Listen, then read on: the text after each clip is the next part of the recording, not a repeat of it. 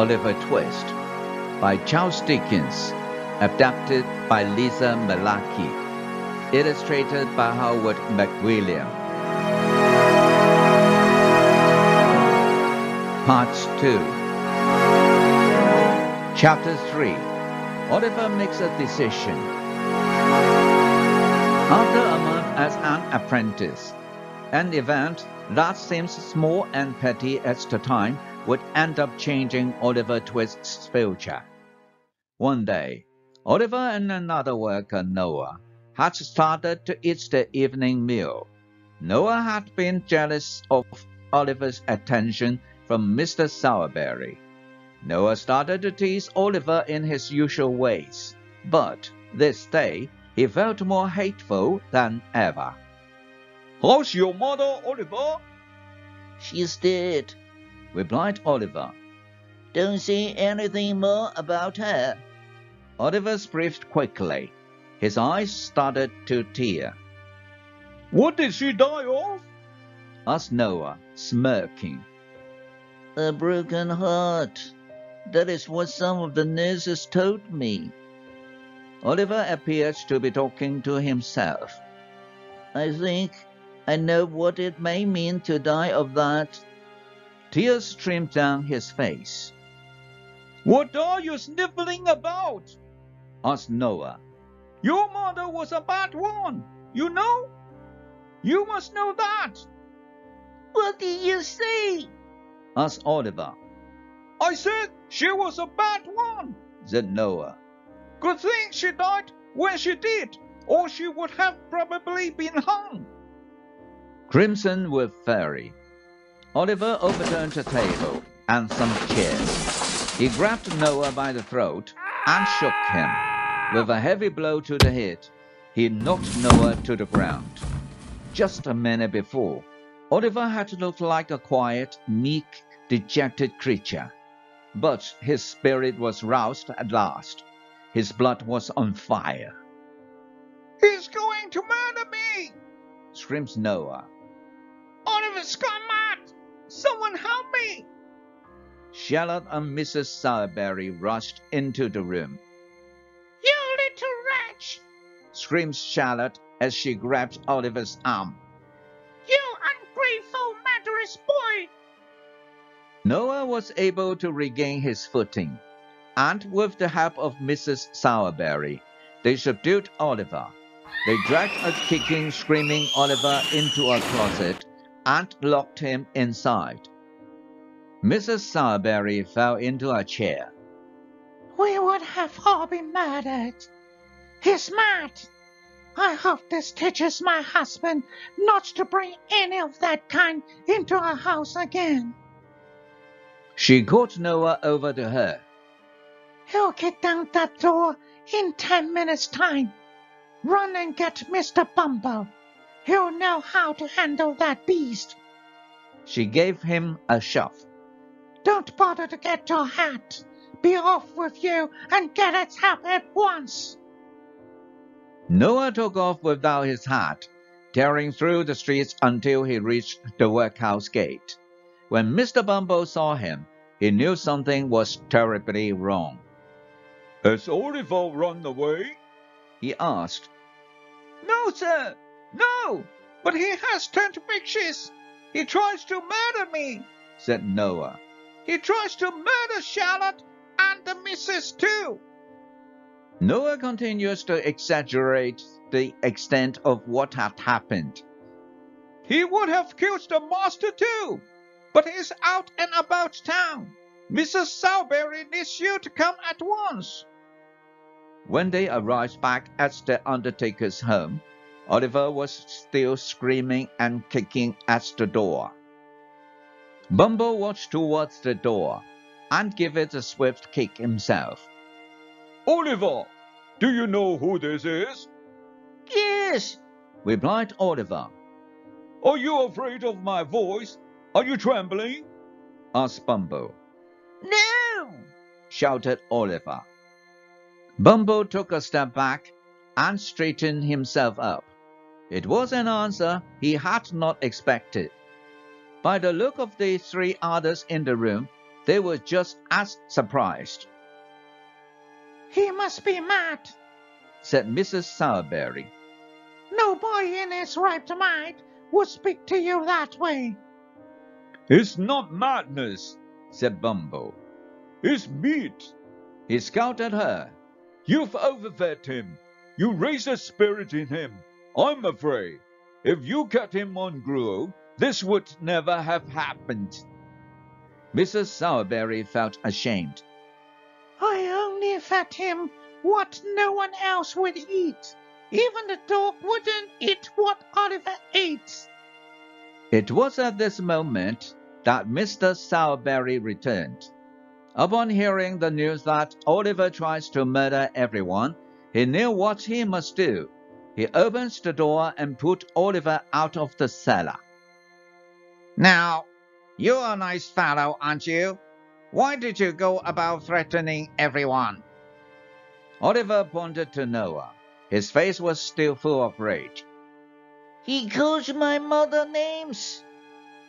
So what? Said Mrs. Sowerberry. She deserved what she was called. That is a lie, screamed Oliver. Mrs. Sowerberry burst into tears. Mr. Sowerberry knew that if he didn't punish Oliver this instant or hesitated in any way, there would be a price to pay with his wife. He at once gave Oliver a beating that satisfied all. Oliver was then sent to his wrap room. He sat silently for a long time. Finally, he rose to his feet and opened the door. He stood looking out at the vastness of the cold world. He looked up at the stars, which seemed so far away. He closed the door softly. He then gathered up the few belongings he had, tied them up in a handkerchief, and sat down on a bench to wait for the morning light to appear. Early the next morning, Oliver Twist ran away.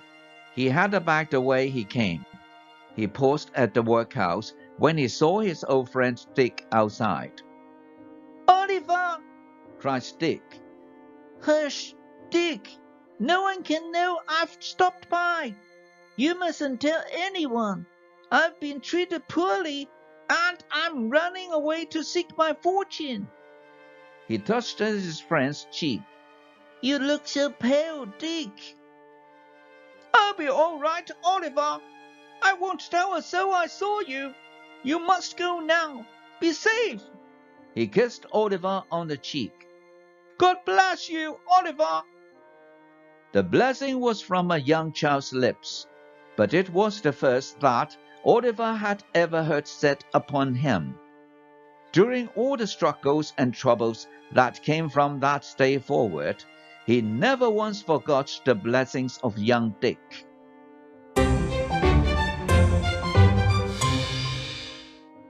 Chapter 4. Fagin and his gang. Oliver was on his way to London. He had often heard the workhouse men say that London was where the poor could find ways to live. It was the perfect place for a homeless boy. It took Oliver 6 days to land in London. He travelled with a few shirts, some crumbs of bread, and 2 pairs of socks in his bundle. He begged for water at cottage doors, and slept in meadows and haystacks. He felt cold, tired, and alone. On his journey, signs started to appear that beggars would be put in jail. This frightened Oliver a great deal, and made him walk faster. But luck was with him when a man gave him a meal of bread and cheese. A woman greeted him with pity and sympathy, and offered him what little she had. She had a son who was off wandering about in some part of the world. She hoped someone would treat him as well as she treated Oliver. On the 7th morning, Oliver made his way to the tiny town of Barnet. It was there that he met the strangest-looking boy. He was about his own age, but had the manners and air of a man. He wore a man's coat that reached to his heels. His trousers hung off of him. Hello, Said the boy to Oliver. how are you? Tired, said Oliver. I've walked a long way. Been walking for 7 days straight. 7 days? Said the boy. You must be hungry then. If you want grub, you shall have grub. He led Oliver to a nearby shop, where they feasted on ham and bread. Staying in London? Asked the strange boy. Yes. Got any lodgings? No. Money? No.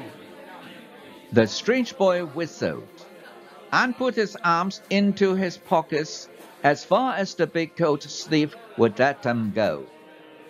Do you live in London? Asked Oliver. I do indeed. When I'm home, that is. I suppose you like a place to sleep tonight? Please. Answered Oliver. I know a man in London. He will give you free room and board if you're with me. Oliver couldn't resist the offer of a free room. After that, he learned the boy's name was Jack Dawkins. My friends refer to me as the apple dodger. It wasn't until 11 o'clock that evening that Oliver and Jack made their way to the man's house. As they approached the town, a stench invaded the air. It was a dirty and wretched place. By far, it was the worst that Oliver ever laid eyes on. For a split second, Oliver thought of running away, but in seconds he was being put inside the house. Who's there? Said a faraway voice. Plumbing and slab, Replied Jack. This seems to be a secret password. It must have been the correct password because a man's face peeped out of a passage. There's two of you. Who's that? a new pail? Replied Jack, putting Oliver forward. Is Fagin upstairs? He didn't wait for an answer. Jack put Oliver up the dark stairway that had several broken steps. The ease of which Jack traveled up the rickety stairs led Oliver to believe that Jack had walked on them often enough. Once upstairs, Jack threw open the door to a back room. The walls and ceiling were black with age and dirt. There was a meal upon the fire, and a table in front of it. Candles were on the table, sausages cooked in the frying pan as a man stood with fork in hand above them. This is him, Fagin, Said Jack. my friend Oliver Twist. The man grinned. He took Oliver by the hands and called for everyone to gather around him. 5 boys scurried over. One was anxious to hang Oliver's cap on a peg for him. Another offered to put his hands in Oliver's pockets so he wouldn't have the trouble of emptying them himself. We are very glad to have you, Oliver. Said Fagin. Dodger, take off the sausages and fix Oliver a plate.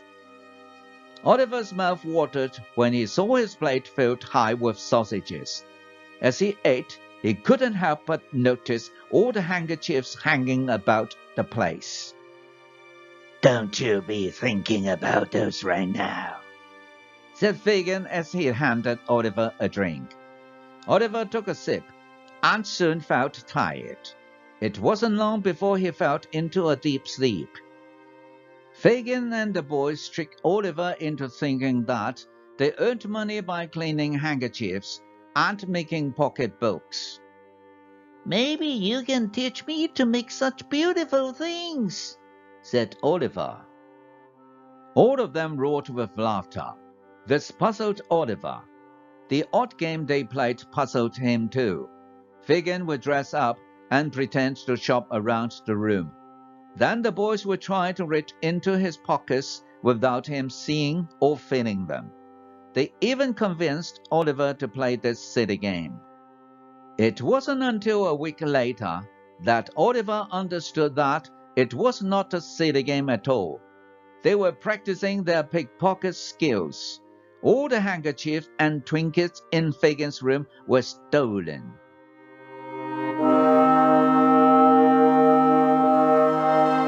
Thank you for watching. This is the end of part 2.